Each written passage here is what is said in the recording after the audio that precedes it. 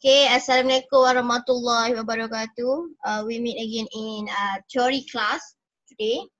Okay, so today I would like to present you about the chapter 4 part 1, which is the last control structure, repetition and looping. Okay, so this is the third control structure. Before this, you have been about the first control structure, which is sequence control structure, second selection, and the third is this one for this chapter is the repetition, or we call it as the looping. Okay. So next lesson outcome.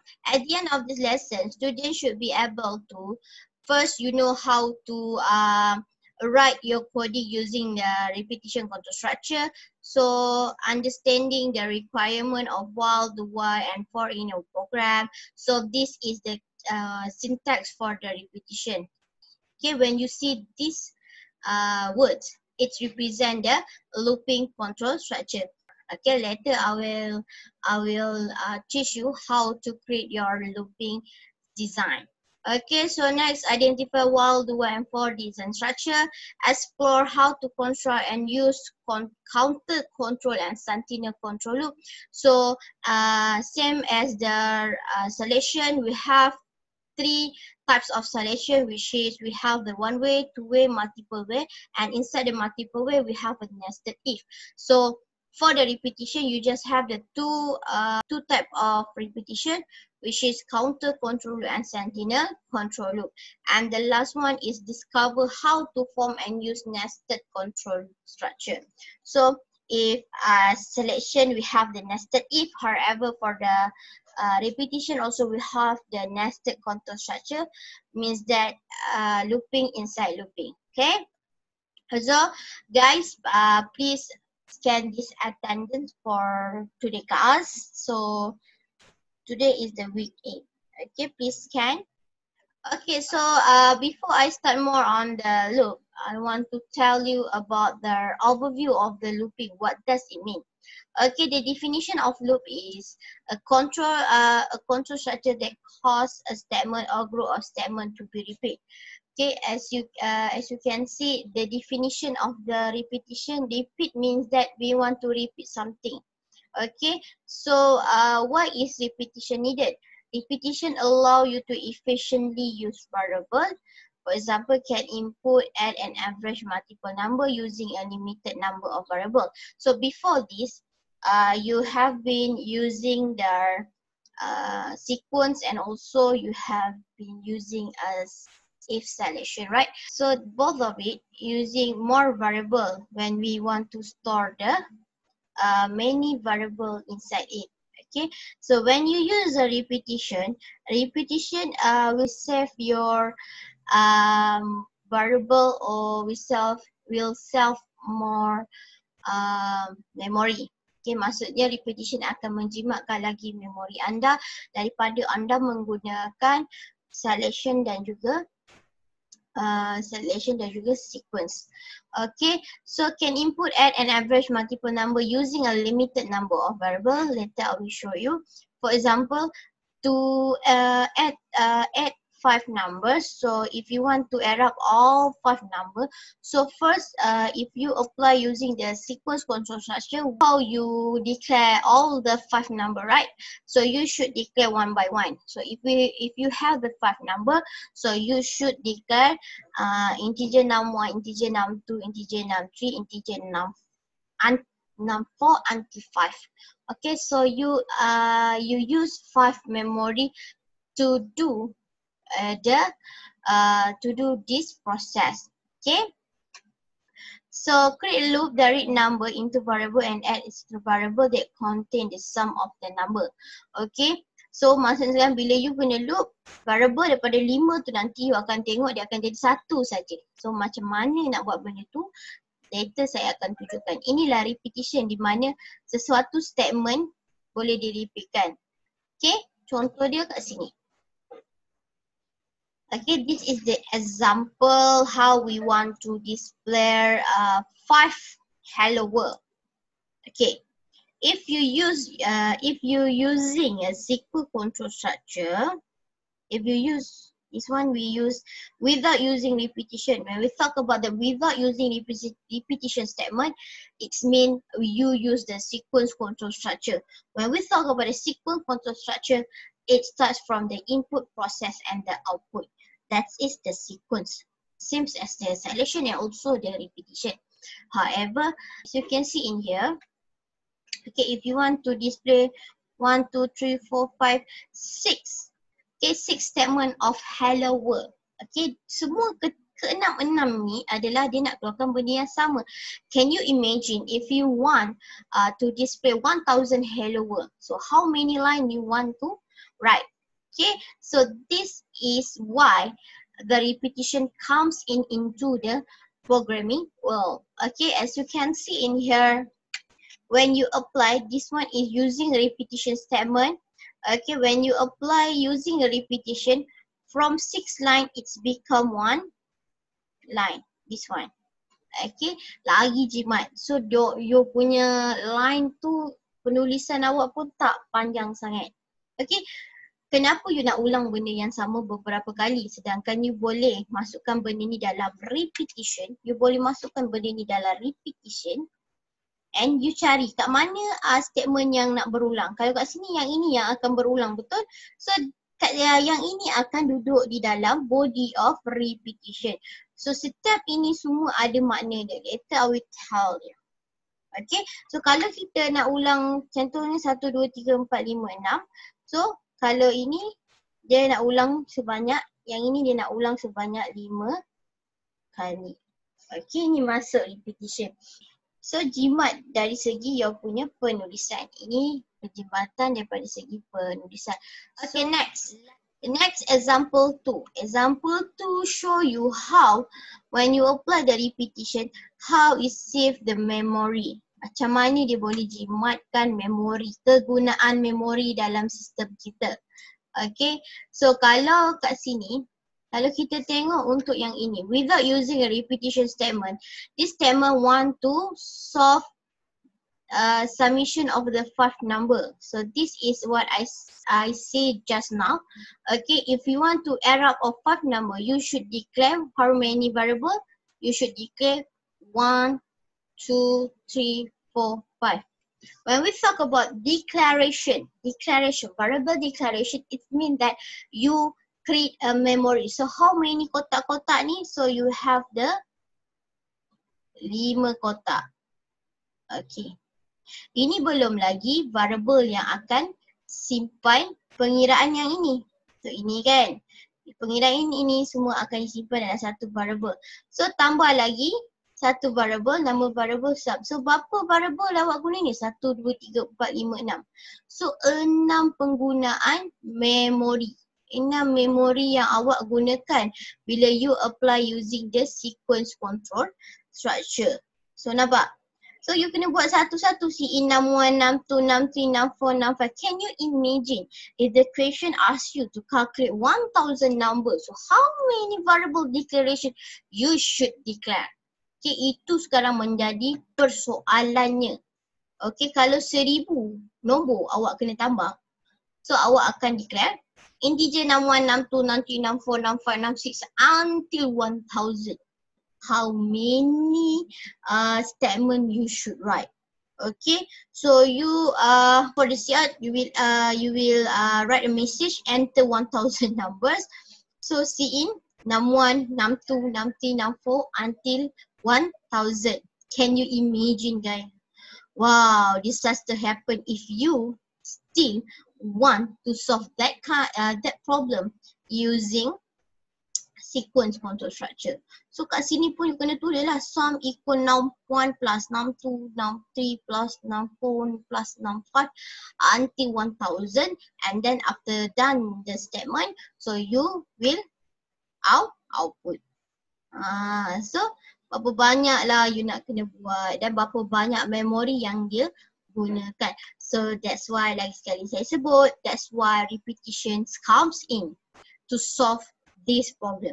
Okay, to solve problem using many variable. Okay, you kena ingat bila kita dalam coding ni, penjumatan variable itu sangat-sangat penting. Okay, sebab Bila banyak memori awak guna, banyaklah duit syarikat awak guna. Itu maksud dia. Okay, so bila repetition control structure comes into the C++ world, so can you see berapa banyak penjibatan yang berlaku? Kenapa memilih yang lebih sedangkan kita ada penjibatan? Oh gitu. Okay, so this one, okay, as you can see, enter a number, just one statement only, and then this repetition just use one memory saja, 6. As you can see in here, benda ni semua menyimpan benda yang sama, data type integer. So bila data type integer, you boleh jadikan dia satu. Jangan pula nanti you nak simpan ini integer, tiba-tiba ada nombor 3 ni double. Ni double. So tak boleh. Kalau nak gunakan repetition, pastikan nombor itu semuanya integer ataupun double, ataupun maksudnya dia punya data type tu adalah sama. Tak kisah adalah 1000 nombor sekalipun, tapi pastikan 1000 nombor tu adalah integer. Kalau 1000 nombor tu you nak minta double, pastikan double. So maksudnya satu kotak 6 ni, okay, nampak satu kotak 6 ni boleh simpan 5 nombor integer. Tu maksud dia. So hati-hati. So yang ni nanti saya akan cerita apa benda. So nampak tak? Daripada 6 variable dia akan jadi 3. So apa yang 3? So 1, 2, 3. Jimat tak jimat bila using the repetition statement. So ingat, kenapa kita nak gunakan repetition statement? Sebab kita satu nak buat penjimatan statement kita, writing time of coding tu boleh dijimatkan, boleh dicepatkan. Lagi cepatlah coding awak daripada yang ini. Ini banyak sangat kan, you kena nak declare berapa banyak lah, you kena fikir lah, kalau 5 lah variable yang you kena declare. Tapi bila using repetition, you just fikir satu memori yang boleh buat proses untuk semua nombor. Tapi bila dia guna satu memori, you kena ingatlah dia akan sentiasa dipadam. Okay, dia akan sentiasa dipadam. Sebab ingat, definition of memory adalah satu memori boleh simpan satu nilai dalam satu masa. Okay, contohnya lah, user untuk masukkan nombor pertama dia masuk nombor 3. So simpan nombor 3 dalam ni. So dia pun buat kosong, sum kosong, kosong tambah 3. So sum sekarang, okay, sum sekarang 3. Okay, so bila naik balik untuk nombor yang kedua, okay, untuk nombor yang 2, adakah 2 lebih kecil sama dengan 5? Betul, bila betul dia akan tanya user. User nak masuk nombor apa? Nombor 4. So bila user masuk nombor 4, 3 akan dipadam digantikan nombor 4. Inilah repetition. Okay, inilah repetition sampailah dia buat nombor yang ke-5. Okay, faham? Ini repetition. So later saya akan ceritakan lagi lah dia punya structure. Okay, so this is the 3 component, the very important component inside the loop statement. You kena letakkan ketiga-tiga ini baru loop awak menjadi dengan bagus. Dia run dengan sempurna lah, dia tak ada error. So yang pertama initialization, yang kedua evaluation, updating, apa benda semua ni. So saya akan terangkan definition dia dahulu, later saya akan tunjukkan. So first sekali untuk you nak start guna looping ni, you kena cari satu variable yang kita gelarkan dia sebagai LCV. Okay, yang kita gelarkan dia sebagai LCV. LCV is the loop control variable. You kena fikir satu loop control variable that represent the process of the loop. Selalunya untuk repetition LCV we use the I ni bila orang nampak I ni dia dah tahu, oh this is the LCV, process of repetition. Okay, dia akan buat semua repetition ni. Okay, so boleh juga kalau you tak suka I, bolehlah tukar K. Boleh je K, M, apa-apa je lah yang awak tahu. Bila awak nampak je variable tu, oh I know that variable is represent the LCV, loop control variable. So after you dah pilih your punya loop control variable, so first sekali awak kena buat initialization. When we talk about the initialization, it means that we want to put the initial value inside the LCB. Kita kena letak nilai awalan dekat LCB kita. Okay, so nilai awalan. Nilai awalan tu apa? Kejap lagi saya tunjukkan kat awak. Okay, yang kedua kita ada evaluation. When we talk about the evaluation, is a condition. Tapi dia tak gunakan if. Okay, dia tak gunakan if. Dia menggunakan while statement. Dia menggunakan while for or do while. Tapi kita kenal dia sebagai condition. Thus the loop control variable to determine whether the loop should continue or not. When we talk about the evaluation, the operator that you should use is the relational operator. So in evaluation, using the use of the evaluation is to determine whether the looping should continue or not. Jadi saya akan tunjuklah apa maksud continue or not. So the last one is the updating. Update change loop control variable, the increment, decrement while which the control variable is modified each time through the loop. So loop ni dia macam pengiraan bilangan lah. 1, lepas tu 2, 3, 4, 5. So untuk buat penambahan setiap perjalanan loop ni, awak kena menggunakan updating, iaitu menggunakan increment punya statement. So don't worry, later I will show you each of the component of the loop statement. Okay, so remember, if before you start to do the 3 component of the loop statement, you should choose one LCV, loop control variable, that represent the all component of loop statement. Okay, this is the example of each component of the LCV. So first what I say just now, okay, first you should find LCV. Okay, you kena tahu LCV yang represent the looping process. So kat sini saya menggunakan I. Okay, I ini adalah loop control variable. When you nampak I ni, nanti ketiga-tiga komponen mesti ada berkaitan dengan I. Okay, mesti ada berkaitan dengan I. Okay, boleh? So, lepas you dah pilih I ni sebagai LCV, okay, you boleh ubah I ke K ke M ke N. So, barulah you start dengan 3 component of the loop statement. So first kali kita ada initialization. Okay, selalunya dekat initialization ni, dia punya loop ni, okay, dia punya LCB ni selalu kita akan masukkan nilai awalan dia adalah 1 ataupun 0. Okay, initialization nilai yang kita boleh simpan 1 ataupun 0.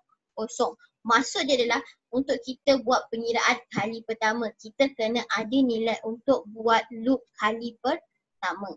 Okay, so yang kedua, you ada apa? You ada evaluation. So evaluation, when we talk about evaluation, it's a condition. Evaluation, when we talk about the evaluation, it's all about the condition. So okay, ini adalah statement untuk evaluation, di mana you mengaplikasikan syntax while. Okay, ingat, kalau condition inside the selection, you menggunakan syntax if, else if, right? So in looping, you menggunakan while, diikuti dengan kurungan, dalam ni you ada I less than or equal 5. So pernah nampak tak I less than or equal 5 kat mana you jumpa masa you belajar selection. Ini kita kenal dia sebagai relational operator. Bila dia relational operator, dia punya nilai yang dia akan keluarkan adalah true or false. Okay, so yang ini adalah, yang belakang ni adalah bilangan berapa banyak repetition yang awak nak lakukan. Maksudnya repetition proses tu nak 5 kali ke 6 kali ke berapa kali dia nak pusing benda tu. Looping ni maksudnya pusingan. Berapa kali dia nak buat pusingan itu. Okay, untuk evaluation ni kan dia ada I less than or equal 5. Okay, bila masa you guna less than or equal, bila masa you guna less than. Okay, kalau you pergi initialization I sama dengan 0, So evaluation dia you kena buat. Evaluation you kena buat while I less than 5. Okay, sebab bila I ni sama kosong, kita kira kosong, 1, 2, 3, 4. So dah 4 tu adalah pusingan yang kelima. Ini kalau awak declare initialization I sama kosong. Kalau awak buat initialization LCV sama dengan 1, so evaluation yang awak kena gunakan adalah I less than or equal 5. Sebab apa? Ni I ni adalah 1. Adakah 1 less than or equal 5? So kita start pengiraan tu daripada 1. Kalau you start pengiraan tu daripada kosong, so you kena gunakan less than. Tapi kalau you start dengan 1, you kena gunakan less than or equal. Okay, you kena ingat benda ni. So nak senang apa-apa initialization you pilih je I sama dengan 1. So bila you pilih initialization LCV sama dengan 1, so LCV ni you kena less than or equal berapa banyak repetition yang awak nak buat. So macam mana awak nak tahu berapa banyak? Semua ada dekat soalan. So remember benda ni. So kita ada initialization, evaluation.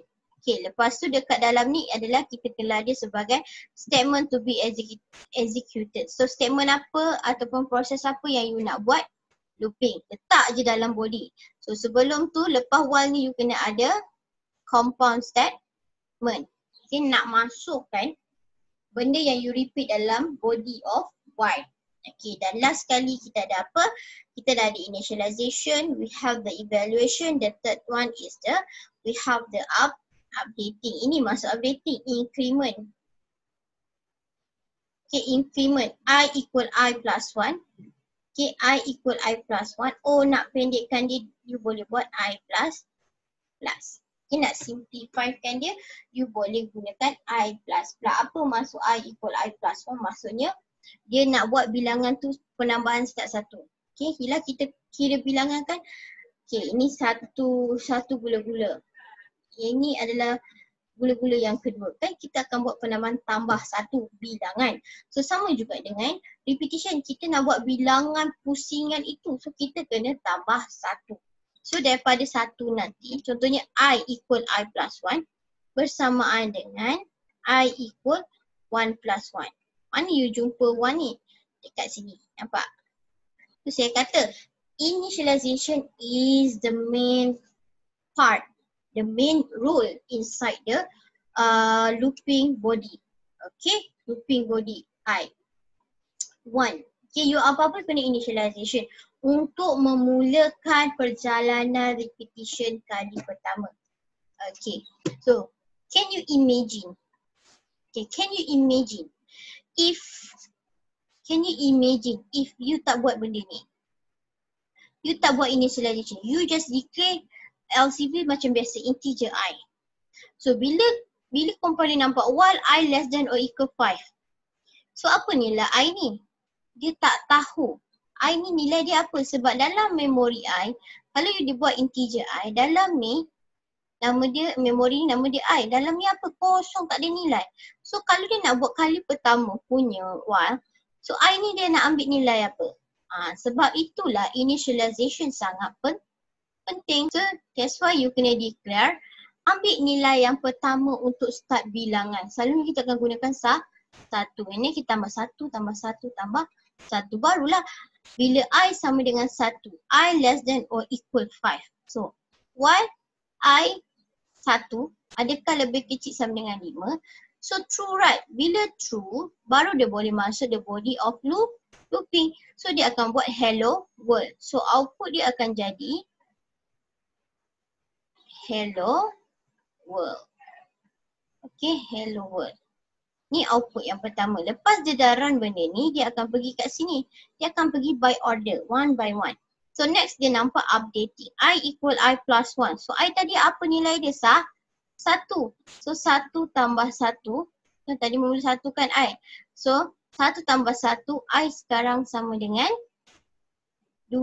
So mana nak simpan? 2 akan disimpan dekat dalam I. So I akan padam. So I jadi 2. Okay, so dia gimana? Dia akan naik balik. Dia akan pergi ke Y. Okay, dia pun buat while I less than or equal 5. I sekarang nilai dia 1 ke 2? So 2. Sebab kita dah update tadi ni. Kita dah update. So 2. Dia akan tukar jadi 2. Adakah 2 lebih kecil sama dengan 5? Betul. So bila betul dia akan run benda ni. So dia akan buat hello world lagi. Nampak?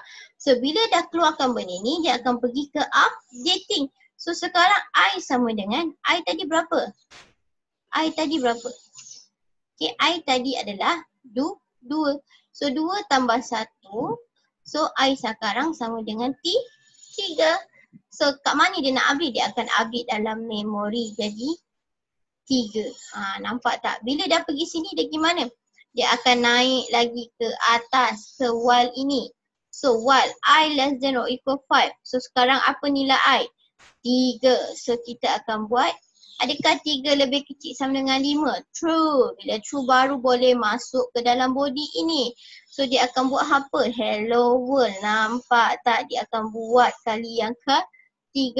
Ini dia kata repetition happen. So maksudnya sekarang selagi condition ini tak salah, selagi itu dia akan repeat benda ni. Itu maksud dia. Kalau betul dia akan repeat benda. Selagi dia tak salah dia masuk. Okay. So next dia akan keluarkan hello world. So I sekarang tadi berapa? 3. So 3 tambah 1 jadi berapa? So sekarang dia jadi 4. So dia akan padam sini. So 4 pula bawa masuk. 4 masuk. So next dia naik lagi. Dia naik kali yang ke-4. So I sekarang berapa? 4. So dia pun cek, adakah 4 lebih kecil daripada 5? Betul lah. Memang dia lagi kecil. So dia akan buat hello world. So dah berapa hello world? 1, 2, 3, 4 dah. So next dia buat apa? Dia akan pergi updating. So bila updating, I sekarang berapa? 4. So dia padam. Okay, I sekarang 4 tambah 1. Sekarang I sama dengan 5. So kat mana dia simpan? Dekat sini. 5. So dia naik lagi dekat 1. I sekarang berapa? I sekarang adalah 5. Adakah 5 lebih kecil sama dengan 5? Betul lah. Okay, memang dia lebih kecil ataupun sama dengan 5. So dia 5 sama dengan 5. So betul. So dia akan keluarkan apa? Hello world. Nampak? Hello world kali ke berapa? Kali ke 5. So next. I sama dengan I plus 1. So tadi I adalah 5. So 5 tambah 1. I sekarang sama dengan berapa? 6. So 6. Dia padam sini 6. So dia naik atas. Bila dia naik atas dia akan cek. Adakah 6 lebih kecil sama dengan 5? Tak. Bila tak dia masuk tak dalam ni? Dia tak masuk. Dia pergi mana? Dia akan keluar body of loop. Dia akan terus pergi return 0. Inilah repetition. Repeat the same statement as long as the condition is true. Dia akan sentiasa repeat. Dia akan sentiasa berulang. Selagi mana condition itu adalah betul. Kalau condition tu salah, baru dia keluar body of looping. Okay. Okay, this is another example that apply repetition control structure. So, example sebelum ni, dia menggunakan repetition untuk display the hello world sebanyak 5 kali. Tapi untuk example yang ini, dia nak buat summation of the 5 number. So macam mana saya nak tahu? Saya tengok je coding ni, berapa repetition yang dia nak repeat. So saya tengok dekat sini. Nampak tak? Ini adalah jumlah repetition yang dia nak repeat. So ingat balik. First untuk awak hasilkan the whole repetition statement ni, okay. First awak kena cari what kind LCV that you want to use. Okay, LCV represent the repetition process. Okay, so kalau dalam soalan ni, macam mana awak tahu LCV digunakan apa? Senang saja tips dia. Kalau LCV tu macam mana awak tahu itu adalah LCV? LCV tu dia akan apply ke tiga komponen. Nampak? Okay, LCV yang sama dia akan gunakan untuk ketiga-tiga komponen. Di mana kita ada komponen looping. Yang pertama kita ada initialization, yang kedua kita ada evaluation, yang ketiga kita ada updating. So awak kena ingat I, E, U. Okay, I, E, U. So kalau selalu awak mesti I love you kan, I love you. So tukar I love you tu kepada L tu kepada E. Initialization. Kita ada evaluation. The last one kita ada updating. Remember IEU. Okay, you kena lengkapkan IEU baru you boleh buat repetition. So first kali, okay, saya nak buat summation of the 5 number. So saya declare satu saja memory di mana saya menggunakan 6. 6 ni akan simpan untuk 5 nombor tu nanti. Okay, so next sum. Okay, sum sama dengan kosong. Saya initializekan sum sama dengan kosong. Kenapa? Kejap lagi saya tunjuk kenapa saya buat sum ni sama dengan kosong. Okay, so next kita kena ada initialization for the LCV. So LCV yang saya gunakan dalam ni adalah I. So bila saya nampak I ketiga-tiga komponen ini, so saya dah tahu dia mewakili repetition statement. Okay, so untuk buat initialization ingat, you kena pilih satu ataupun kosong. Tapi saya suggestkan awak initialization untuk kali yang pertama nilai dia sama dengan 1. So next is evaluation. So evaluation ni, you kena menggunakan relational operator, less than or equal. Kalau you buat more than or equal, awal-awal dah salah awak. Sebab apa? Adakah 1 lebih besar atau sama dengan 5? Tak. Bila tak, dia tak masuk. So kita tak nak untuk kali pertama condition ni salah. Sebab kalau salah, you tak boleh masuk ke repetition punya body. Kita kena betulkan dia. So nak betulkan dia, you kena gunakan less than or equal relational operator. So ingat depan dia mesti while. Okay, while I less than or equal 5. Jangan pula you letak 1 kat sini. Kalau you buat 1 less than or equal 5, maksudnya sekarang it's always true. Okay, tak kisahlah kalau yang ini kan 1 tambah 1 I sama dengan 2. Habis yang ini sentiasa 1. So sekarang kita nak. Okay, kita nak gunakan I ini sebagai dia punya comparison variable. Okay, kita nak tahu I ni akan sentiasa update. Memori dia akan sentiasa update dengan nilai. Okay, sebab apa? Sebab kita ada last component kita adalah updating. Okay, so while I less than or equal 5, so jangan lupa this one kita kenal dia sebagai body of loop. Okay, you kena buatkan dia curly braces. Okay, so kalau execute dia true, baru boleh masuk dekat dalam ni. So you tanya dia, cout enter a number, C6, nampak guna 1 je, tak perlu lalu nak gunakan 61, 62, 63, 64, 65.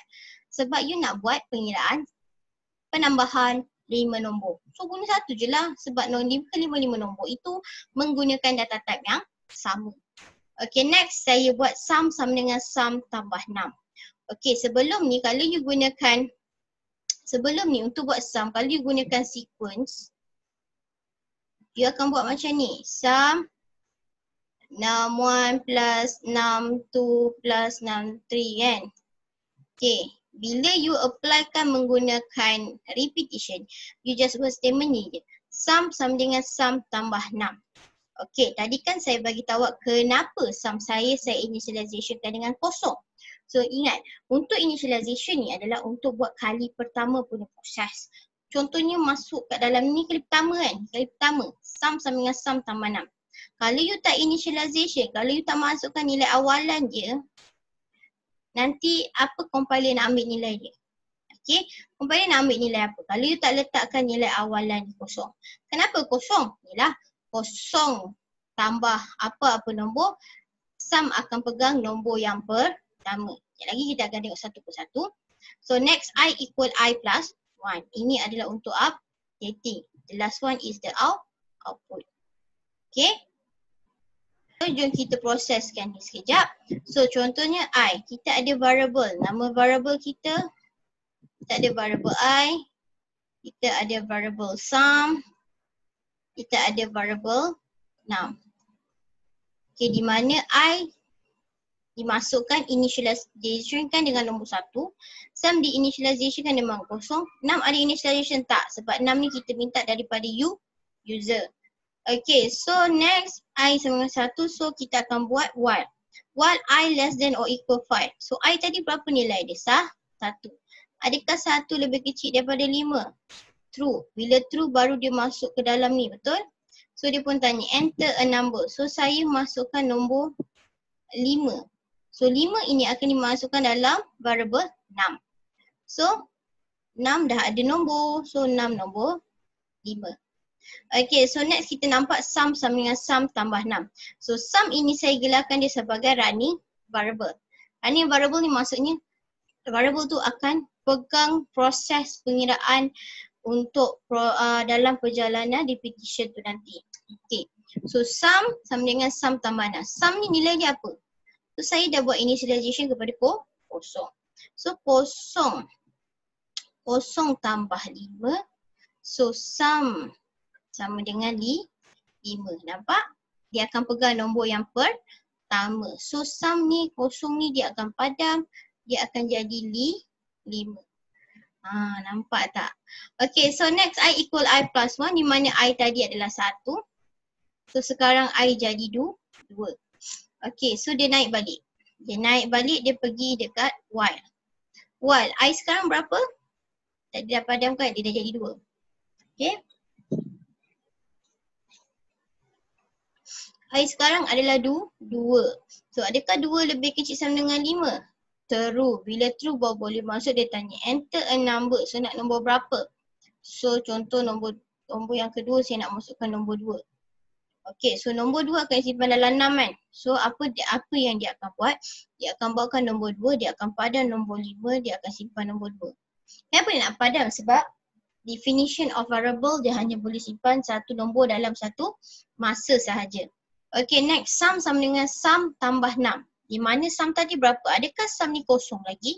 So kita check dekat memori dia. Oh tak, sum sekarang adalah 5. Tambah 6. 6 tadi berapa? Dah jadi 2. So 5 tambah 2. So sum jadi 7. So dia akan simpan dalam memori sum. Sum padam akan jadi 7. So I tambah 2. So I tadi berapa? Dah 2. 2 tambah 1, sekarang I jadi 3. So bila I jadi 3 akan simpan dalam I punya memory. So I jadi 3. Okay, and then dia naik balik. Selagi tak salah dia akan terus repeat. Okay, so I sekarang berapa? I sekarang adalah 3. Adakah 3 less than or equal 5? Yes.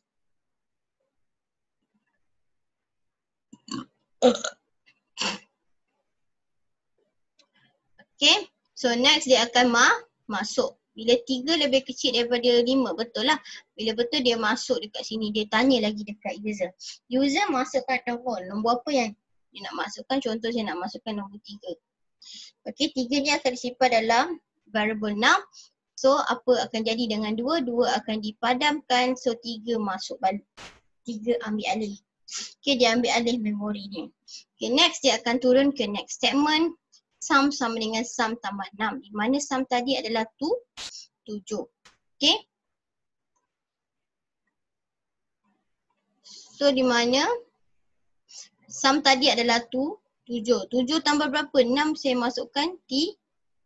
So sekarang sum jadi berapa? Sum jadi 10. 10 akan disimpan dalam sum. Dia akan update nilai sum ni. So 7 akan padam. Dia akan ganti dengan 10.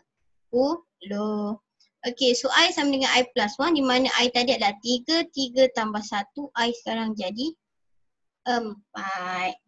Okay, so padam 3, dia update jadi 4. So naik balik. Okay, dia buat proses ni. So I sekarang berapa? 4. Padam, so 4. Adakah 4 less than or equal 5? Betul. Bila betul dia tanya lagi user. Dia masuk dekat dalam dia tanya user.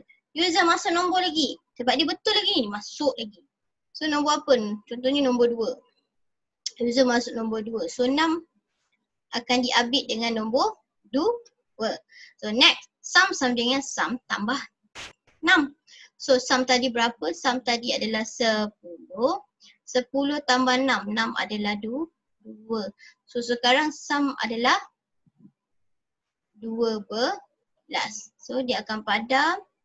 Dia akan ganti dengan 12. So I plus 1. So I tadi adalah 4. 4 tambah 1 dia akan jadi 5. So 5 dia naik balik. Okay, dia naik lagi. Dia akan check adakah I less than or equal 5. I tadi berapa? Dia dah update jadi 5. So adakah 5 less than or equal 5? Yes, betul. So dia tanya lagi user. User masukkan nombor. So nombor 1. User masukkan nombor 1. 1 akan dimasukkan dekat dalam 6. Okay. So sum sama dengan sum tambah 6. Di mana sum tadi adalah 12.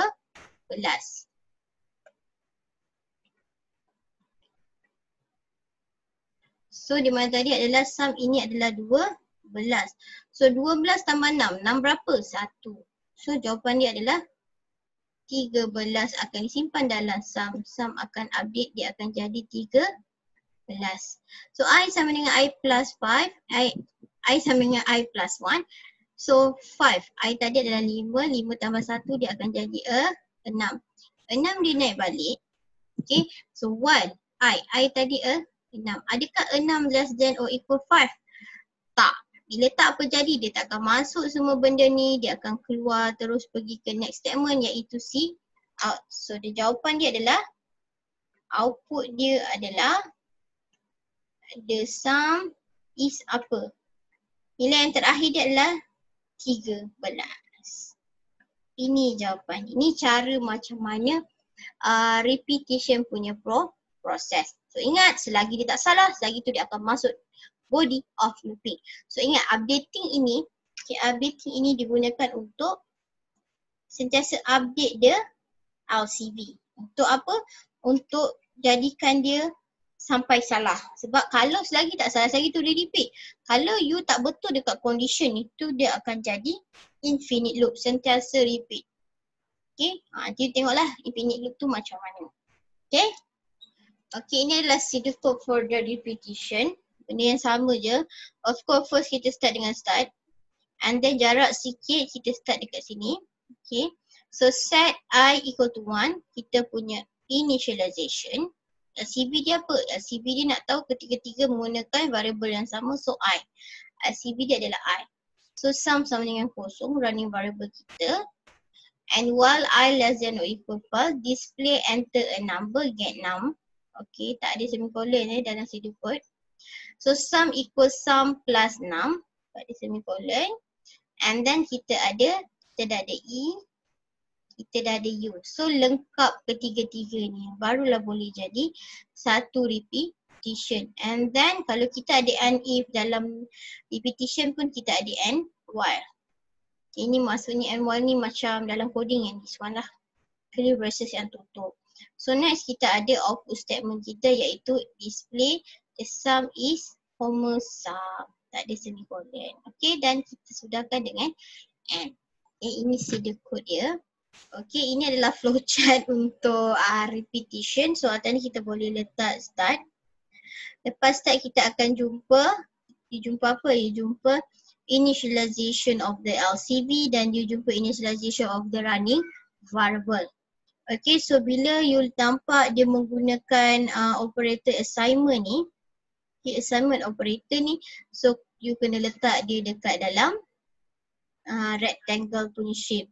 So bila next you akan turun, you akan jumpa evaluation.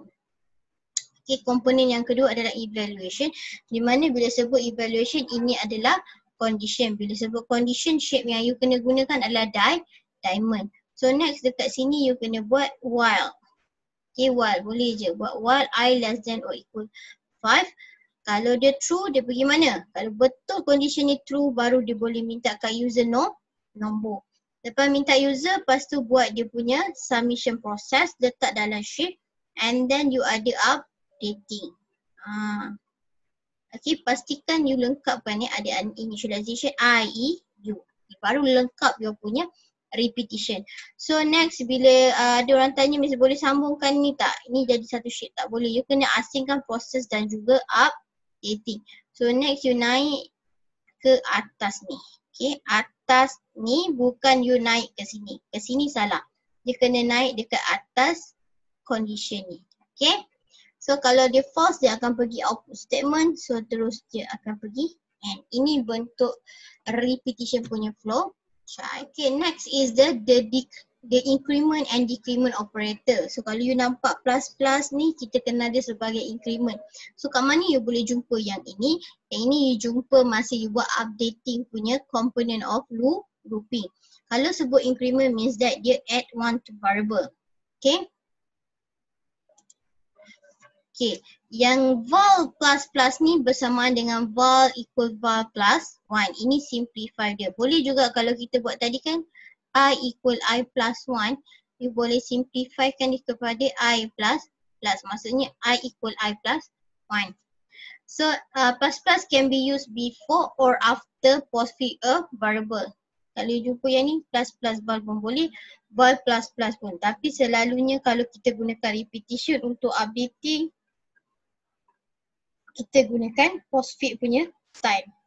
Okay, so kalau increment penambahan, decrement maksudnya dia buat tolak-tolak. Boleh je val minus is the same as val equal val minus 1. Dia pun ada prefix dan dia ada juga postfix.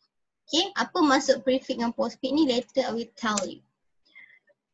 Okay, so plus plus and minus minus operator can be used in complex statement expression. In prefix mode, plus plus variable val minus val, the operator increment or decrement then return the value of the variable. Maksudnya dia buat penambahan dulu baru dia display nilai tu. Tapi in postfix yang kita selalu buat ni adalah the operator return the value of the variable, the display dulu nilai yang dalam memori baru dia buat penambahan. Okay, contoh dia kat sini. Okay, contoh ni kita ada 6 val sama dengan 12. Kita initialization kan val ni kepada 12. So kalau you menggunakan postfix, okay, so siap val plus plus di mana dia akan displaykan 12 dahulu baru dia buat penambahan val 13. Kalau you buat prefix kat depan-depan, kalau jumpa plus plus val ni, maksudnya dia tambah dulu, tadi kan 13, kita tambah dulu 14 baru display. Ni beza dia postfix dengan prefix. Prefix dia display dulu kat user 12 baru dia buat penambahan. Kalau prefix dia tambah dulu and then baru dia keluarkan dekat user. Ini masuk postfix dengan prefix. Okay, so next. So ini adalah basic types. Okay, kita ada basic types of repetition. Okay, so 3 types of repetition control structure you akan ada the while loop, do while loop, for loop. Actually ketiga-tiga ni adalah benda yang sama. Cuma macam mana dia punya proses condition tu di mana, later saya akan tunjukkan dekat awak. So the difference between this structure is how they control the repetition. Macam mana dia control repetition tu. So ingat 3 types of repetition control structure. Kita ada while, the while and for loop. Ni macam kalau selection kita ada one way, two way dengan multiple way. Contoh-contoh dia lah. Okay, so repetition structure kita ada pre-test, condition is tested first, and kita ada post-test, condition is tested later. So untuk pre-test ni, dia punya types dia adalah while loop dengan for loop, di mana you check dulu condition baru you boleh masuk dalam body of looping. Kalau post-test ni maksudnya you masuk dulu dalam body of looping, next you baru check the condition. So kita gunakan do while. Okay, next. Okay, ni contoh condition is tested first. Okay, tested first. Maksudnya dia check dulu condition. Selalunya yang kita nampak check dulu condition adalah jenis while dengan for loop. Ini masuk dia pre-test, check dahulu. Kalau post-test, okay, dia akan masuk at least the loop body will be execute at least once. Dia akan masuk dulu. Betul ke salah dia masuk dulu, later dia akan check. Okay, selalu yang menggunakan ini adalah do while. Tapi dia tak selamat lah. Maksudnya dia tak ada security. Okay, dia masuk dulu baru dia check. So security tak ada kat situ. Kalau macam pre-test dia macam pagat dekat depan tu lah. Depan UiTM tu kan dia tengok kalau ada stiker baru boleh masuk. Kalau tak boleh, tak boleh masuk. Tu masuk pre-test. Tapi kalau dalam ni, dia boleh masuk dekat dalam UiTM. Ada stiker ke tak ada, dia akan masuk. Okay, next barulah pagar tu check. Sama ada dia ni orang UiTM ke tak. Kalau tak, dia akan dapat saman. Ni masuk post test. Okay, next is how loops are controlled. Macam mana kita nak control kita punya loops tu? So kita ada dua jenis, kita ada counter control loop and sentinel control loop. Counter control loop means that we know exactly how many times certain statement need to be executed. Contohnya macam tadi, kita nak buat summation of 5 number. So kita tahu bilangan repetition tu sebanyak 5 kali. Itu jatuh kategori counter control loop. Tapi kalau you tak tahu, do not always know how many pieces of data need to read, but you may know that the last entry is special value sentinel. Sentinel control loop ni macam kita tak tahu berapa banyak yang repetition akan berlaku dalam satu masa. Selalunya menggunakan sentinel control loop ni adalah contoh sistem dekat pasar raya.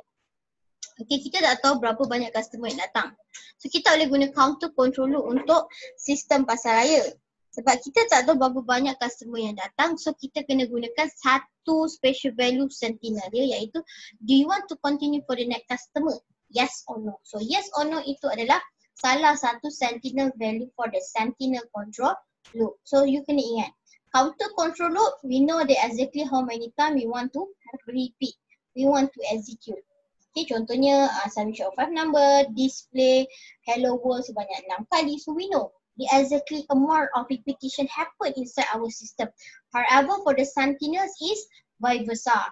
Means that kita tak tahu berapa banyak based on user. Okay, kalau contohnya satu hari tu 3 orang dia datang. So yes or no lah jawapan dia. Contohnya yang pertama datang kat cashier lah. Yang pertama datang, okay, dia hantar barang, cashier pun tekan. Dia masukkan semua and then dia kira okay, dia dapat satu customer punya total payment. Okay, next, belakang dia ada lagi customer. So, cashier tu akan tekan, okay, sistem tu akan keluarkan message dekat cashier tu, cakap do you want to continue for the next customer? So, cashier tu akan tekan yes. Sebab apa? Belakang dia ada customer yang lain. Itu sentinel, yes or no. So, dia ada the unique of special value sebenarnya untuk sentinel. Maksudnya, value tu digunakan untuk continue or stop. Tapi kalau counter control loop ni, kita menggunakan relational operator less than daripada nilai yang kita nak execute, nilai yang kita nak repeat. Okay, so first counter control loop, saya akan perkenalkan awak dengan counter control loop. So counter control loop boleh menggunakan ketiga-tiga types tadi. Ketiga-tiga types of looping, di mana you boleh gunakan while, you boleh gunakan dual, you boleh gunakan for loop. So now I want to show you the loop syntax for while loop. Okay, sebenarnya saya dah tunjuk awal-awal tadi, so saya nak tunjukkan lagi. So the general form of the while statement is, you kena ingat while boolean expression. Boolean expression using the relational operator. So when we talk about the boolean expression, the last answer is true or false. So while statement, so this one we call it as the body of loop. While is a reserved word. Remember, while syntax ni kena semua huruf kecil. Reserved word, maksud reserved word adalah words tu telah dimasukkan dalam library of Dev C++. The statement can be simple or compound. Okay, contoh kalau banyak statement dalam ni, you kena letakkan compound. Jadi kalau satu statement tak payah, tapi selalunya while ni akan lebih daripada satu statement. So you kena wujudkan dia punya curly braces. Kita kenal dia sebagai compound. Okay, the expression act as a decision maker and is usually a logical expression written true or false. This one. Okay, this one evaluation ini kita kenal dia sebagai boolean expression. Okay, the statement is called the body of the loop. This one we call it as the body of the loop.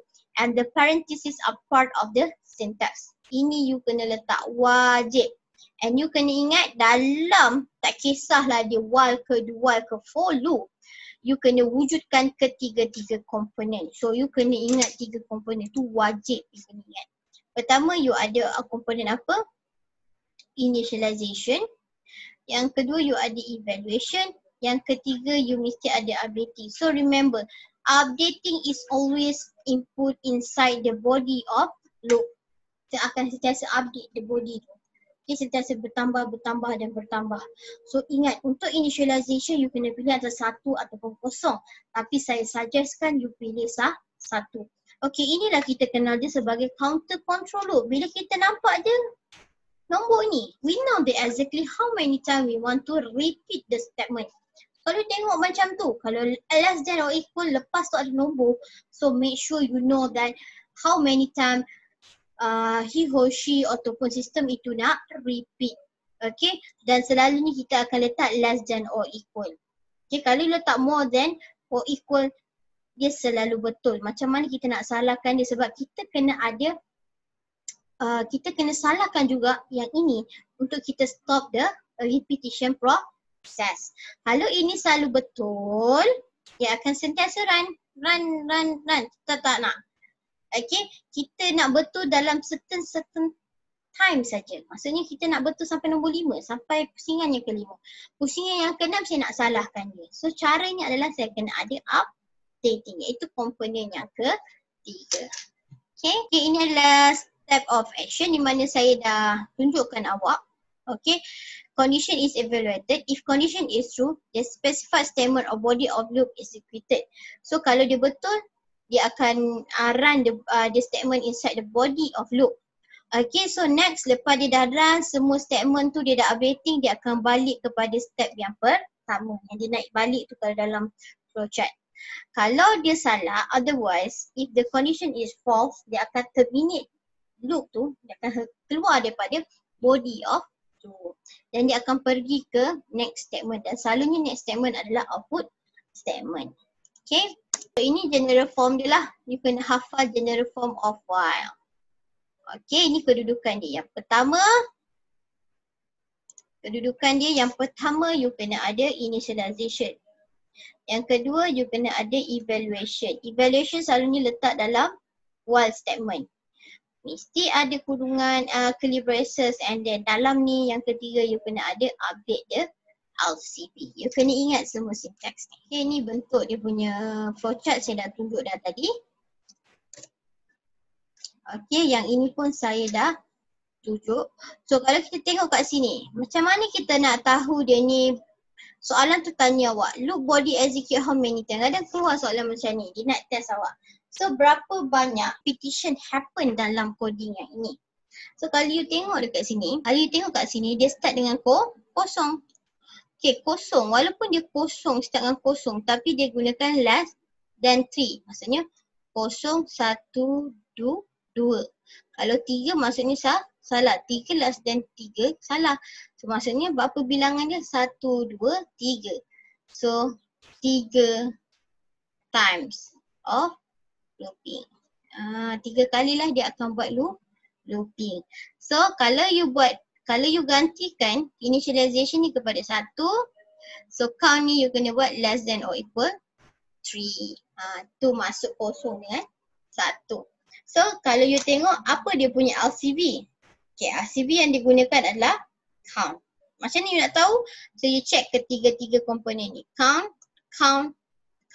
So confirm count ni adalah LCB. Tu je. Okay, ingat. Kalau you pilih LCB count, ketiga-tiga ni mesti guna count. Okay. Okay, ini adalah contoh tracing table untuk kita keluarkan. Orang kata kita nak keluarkan output untuk repetition. Ini lagi senang lah daripada kita buat macam tadi semula saya buat pangkah tu kan. Kadang pangkah tu, kadang you akan tertinggalkan satu, orang kata satu statement, satu value. Kita tak nak macam tu. Okay, kita nak macam tu, so kita lebih proper menggunakan tracing table. So bila selalunya tracing table ni nak buat dia macam mana, so saya tunjukkan dekat soalan yang macam ni. Okay, contoh soalan exercise 1 ni. Dia menggunakan while loop. So soalan tu suruh determine the output for each of the following C++ code.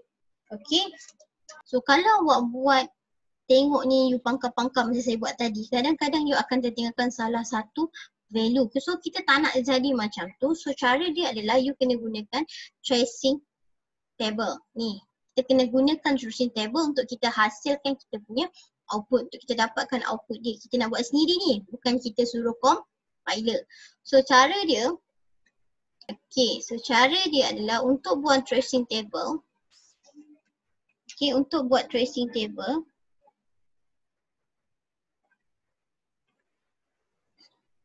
Okay. Untuk buat tracing table, kita kena baca daripada atas ke bawah. Okay, kita kena keluarkan setiap elemen-elemen yang ada dekat dalam coding. So yang pertama kita jumpa integer z sama dengan 2. So kita buat, kita nak keluarkan dia dalam, orang kata dalam kolom. Okay, z. Kita jumpa z. And then kita jumpa evaluation. So z less than or equal 20. Macam tu kan. So next kita jumpa z sama dengan z tambah. So step statement yang you jumpa, you masuk dekat dalam column of tracing table. Z equal z tambah 6. And then last sekali kita ada output. Okay.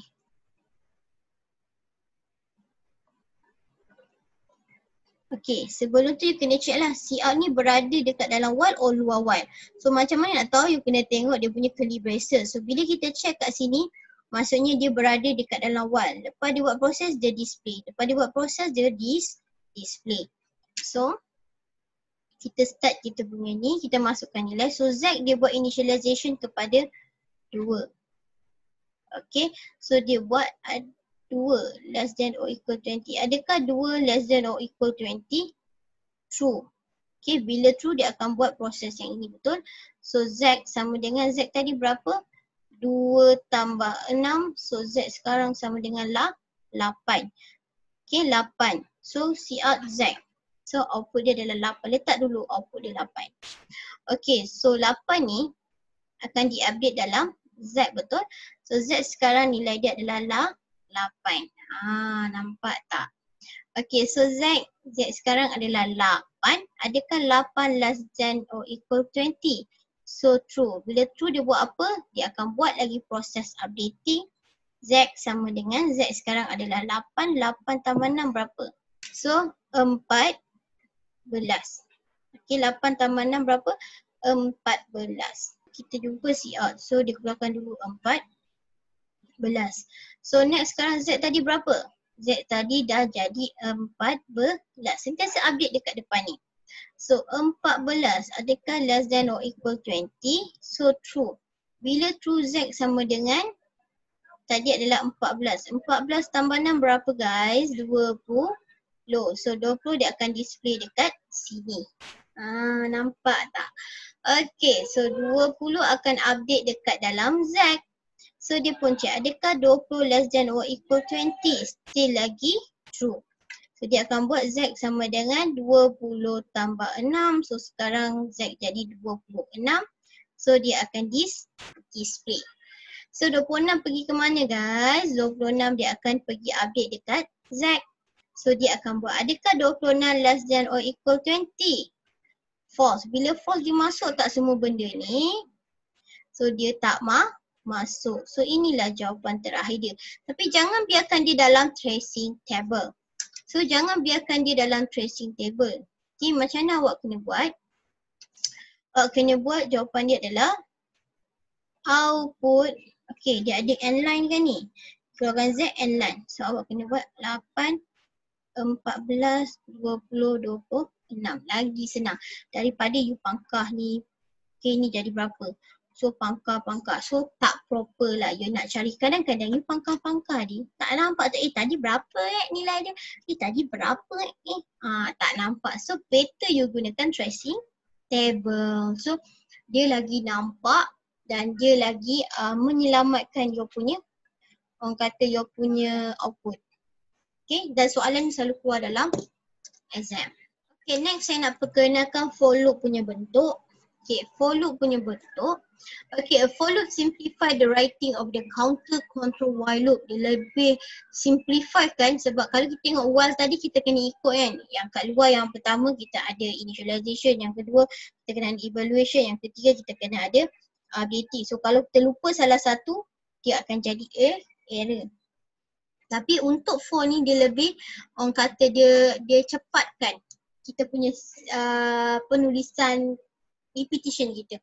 Dia simplifieskan dia. Okay, so in C++, for is the reserved word. Remember for, kita ada one reserved word, yang kedua adalah for. So make sure variable jangan letak for. Okay, For adalah reserved word, tak boleh jadi identifier of the variable. So the syntax of the for loop is, okay, syntax dia awak kena letak F kecil, O kecil, R kecil. Dalam kurungan ni awak letak ketiga-tiga komponen. Yang pertama mestilah initialization, yang kedua evaluation, initialization, evaluation, dan ketiga adalah updating. Kan senang. You letak dalam satu header dia, kat kepala dia saja. Kalau while loop dia akan berpecah, betul tak?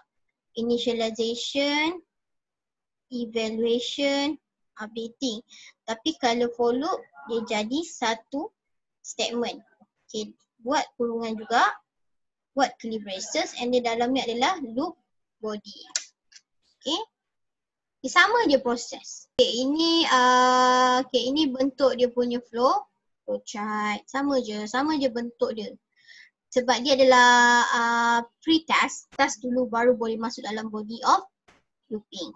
First dia akan initial statement execute, dia sama juga turutan dia. Pergi initialization, next dia pergi evaluation, and then dia execute the body, baru dia pergi dekat updating. Okay, contoh dia kat sini. Okay, ini cara bacaan untuk for loop.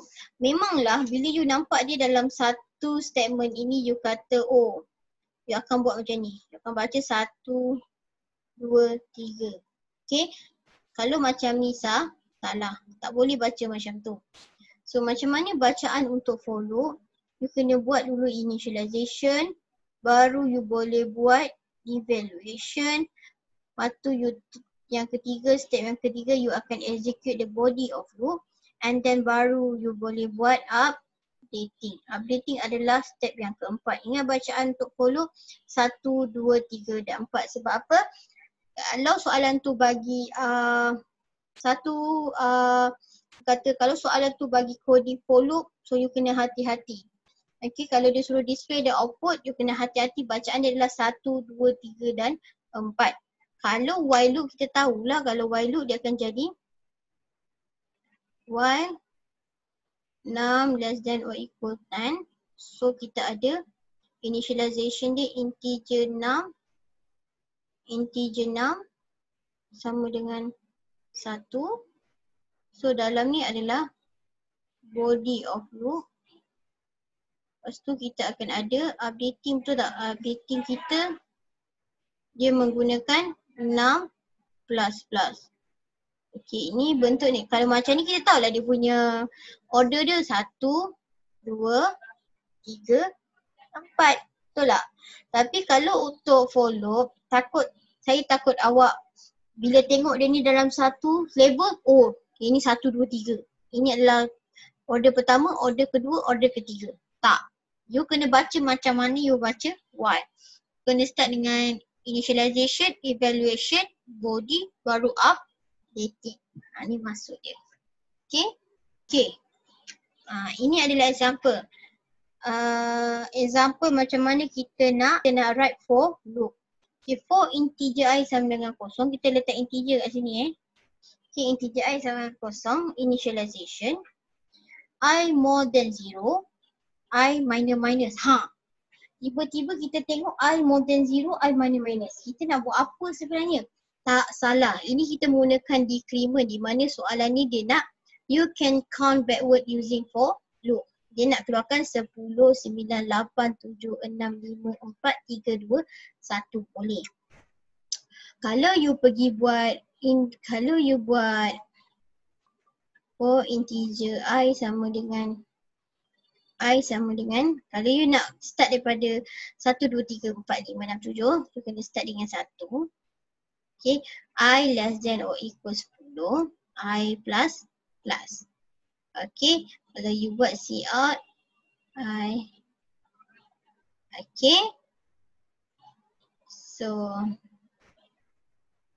okay, kalau jadi macam ni, i yang macam biasa you buat, you gunakan increment. Dia akan output dia adalah 1, 2, 3, 4, 5, 6, 7, 8, 9, 10. Ni kalau kita gunakan increment.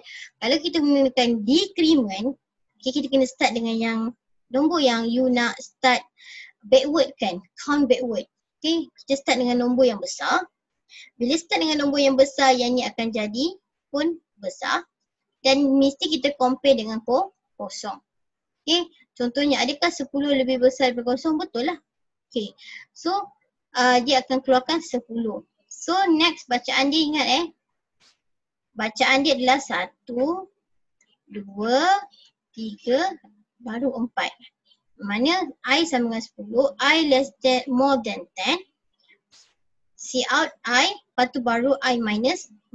I minus bersamaan dengan I equal I minus 1. Ni maksud dia. Okay. So 10 lebih besar ni betul. Bila betul dia akan keluarkan 10. Lepas tu 10 baru ditolak dengan 1. So dapat 9. So bila 9 dia akan pergi balik nombor 1. Integer I sama dengan I sekarang tukar kepada 9 dan seterusnya. Ini you boleh buat Kalau you tak percaya boleh buat tracing table. Kalau you tak percaya saya, you boleh buat tracing table. Tracing table ni mana kolom yang pertama kita jumpa apa? I. Okay. Kolom yang kedua kita jumpa I more than 0.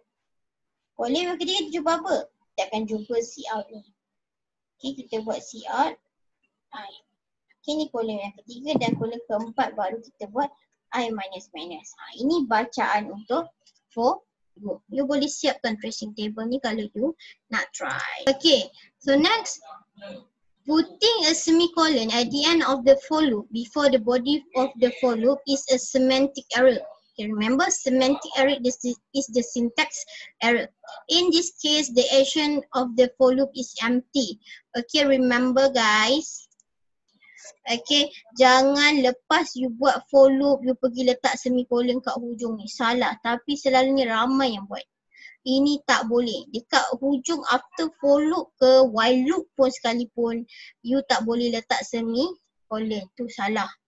Okay, so the semicolon at the end of the for statement terminate the for loop. Maksudnya you kena ingat, semicolon ni maksudnya titik notah untuk terminate tu, untuk keluar. Ataupun untuk titik nota lah setiap statement. Berhenti kat mana, tu maksudnya. The action for this for loop is empty. Maksudnya dia tak akan keluar pun yang ini. Tak ada.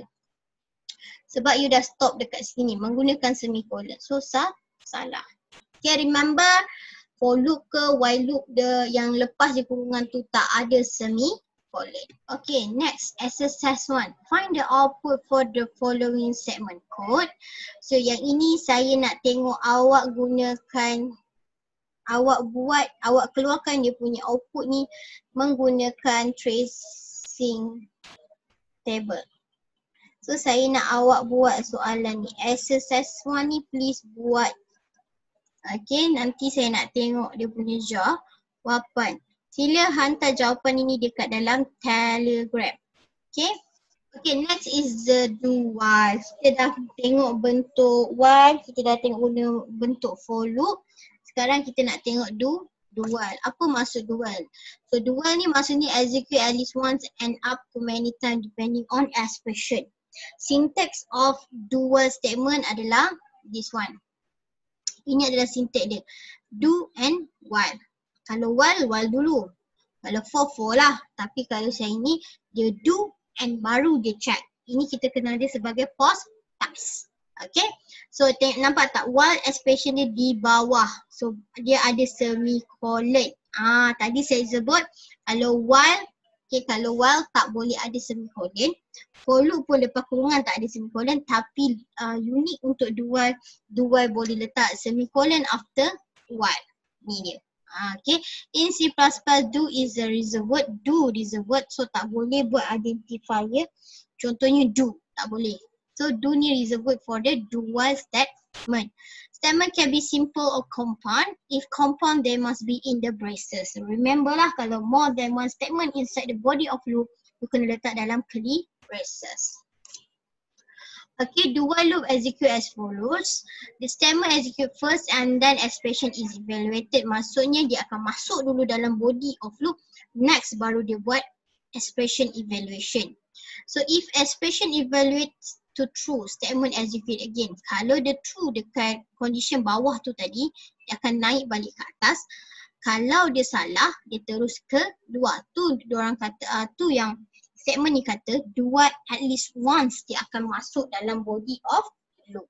Itu maksud dia. Okay, contohnya printing 1 until 10 using do while loop integer num1. Okay, ini kita punya initialization. Okay, sama saja. You mesti ada initialization, E mana E. So, ini evaluation. Ini adalah updating. So kalau dual ni updating akan buat dulu baru evaluation. Ini dia punya unik lah. Kalau while dengan for loop kita kena bacaan dia adalah initialization, evaluation, body and then updating. Tapi bila dual dia akan buat initialization, updating and baru evaluation. Okay, ini dia. So integer num kita ada num ni kita gelar dia sebagai LCV kita. Sebab dia nak keluarkan 1 sampai 10. So kita gunakan sahaja nilai yang berada dekat dalam LCV 1 sampai 10. So kita menggunakan do at least once dia akan masuk. Dia akan run juga siap 6. Dia keluarkan apa? 1. Dapatlah 1 kat sini. So next dia akan buat 6 sama dengan 6 tambah 1. Di mana 6 adalah 1 nilai dia. So 1 tambah 1 dapat berapa guys? Dapat 2. So 6 sekarang adalah 2. So dia akan check. Adakah 2 lebih kecil daripada 10. Nampak? Kalau sebelum ni kita check adakah 1 lebih kecil sama 10. Okay, sekarang kita akan check 2 lah. Sebab 1 tadi dah masuk. Okay, sebab repetition yang pertama dah masuk tadi. Memang betul masuk terus. Macam tu. So, while 2, adakah 2 lebih kecil sama 10? Sama dengan 10. Nampak semikolon. Gitu. Okay, so betul. Kalau betul dia gimana guys? Dia akan pergi do. Do dia masuk balik, dia buat ni, kalau betul naik balik. Okay, sampailah 6 ni jadi 11. So bila 11, adakah 11 lebih kecil sama dengan 10? So dia akan salah. Dia tak akan keluarkanlah benda tu. Okay, so ini you boleh check kemudian lah. You boleh buat sendiri dia punya apa? Dia punya tracing table. Okay guys, tapi selalunya saya suggestkanlah awak menggunakan while loop ataupun for loop. Okay, while loop or for loop. Okay, untuk for loop tu dia hanya boleh untuk counter control loop sahaja. Ini awak boleh baca sendirilah. Okay, the while loop can be used for input validation semua. You boleh baca sendiri. Okay, so next exercise yang awak kena buat dan awak kena hantar dekat dalam Telegram saya adalah awak kena buat soalan yang ini. So ada 2 soalan. So yang ini awak kena buat. Yang ini saya nak awak buat yang ini menggunakan tracing table. Saya nak tengok awak hasilkan dia punya output macam mana. Saya nak tengok Sila buat tracing table untuk soalan ini. So ada 2 soalan yang awak kena hantar dekat saya. So next is the infinite loop. Apa maksud infinite loop? Infinite loop means that continues to execute endlessly. Maksudnya dia tak berhenti. It's always run and run. Maksudnya tak berhenti. Kenapa tak berhenti? Salah satu sebab ni adalah contoh yang pertama. Kenapa yang ini kita kenal dia sebagai infinite loop? Okay, sebabnya awak tertinggal apa dekat dalam ni? So ingat. Untuk gunakan repetition kita kena ada apa guys? Kita kena ada 3 komponen. Sila ingat 3 komponen ni. You akan ada I, E, U. Untuk yang example yang pertama. Kenapa ini dikenali dengan infinite loop? Sebab dia tak ada apa? Dia dah ada I. Dia dah ada E. U dia mana? So updating tak ada. Bila updating tak ada, count ni is always 0. Bila 0 is always true. Bila true dia selalu dia akan repeat sampailah awak tutup proses tu. So bila terjadinya macam itu, nanti you akan jadi confirm dia akan jadi punya error yang itu kita kenal sebagai infinite loop. Okay, next. Kenapa yang ini salah? Kenapa salah? Kita dah ada initialization, kita ada evaluation, kita juga ada updating. Kenapa salah? Kenapa? Sebabnya you pergi buat more than 3. Okay, more than 3. Bila you pergi buat more than 3, 5 tambah 1, 6 is always true. So sebab tu ini jadi infinite loop. So hati-hati. Soalan macam ni pun kadang-kadang boleh keluar dalam exam. So how do you avoid an infinite loop? Verify that the loop body contains statement that assure the exit condition will eventually be false. So make sure lah betul-betul dia punya, orang kata dia punya condition tu lepas update tu dia boleh jadi salah. Tu maksud dia. So you kena make sure kan lah ketiga-tiga body statement itu, i.e. dengan you. Okay, so kena hati-hati bila menggunakan repetition. Okay, so to be continued, this is part 1 for the repetition. So next week kita akan ada part 2 dan part 3. Saya pecahkan kepada 3 bahagian sebab repetition ni sangat-sangat banyak dia punya teori yang awak kena tahu. So minggu depan kelas teori awak tetap teori. Teori saya akan ajar repetition part 2 dan lab juga kita ada kelas teori di mana saya akan ajar awak repetition part 3. Okay. So as usual, please scan this code attendance out from class. Okay guys. So that's all. So remember untuk repetition, you kena ingat apa? You kena ingat dia punya 3 komponen tadi. Tak ada initialization, evaluation dengan updating. So 3 komponen tu wajib ada dekat ketiga-tiga types of repetition. Tak kisahlah you apply menggunakan while, for loop ataupun do while. Okay, so remember counter control loop. Maksudnya we know that exactly how many times we want to repeat. So kita tahulah berapa banyak repeat yang kita nak. Dan untuk for loop hanya boleh digunakan untuk counter control loop sahaja. Okay, so next week saya akan perkenalkan awak dengan sentinel loop A.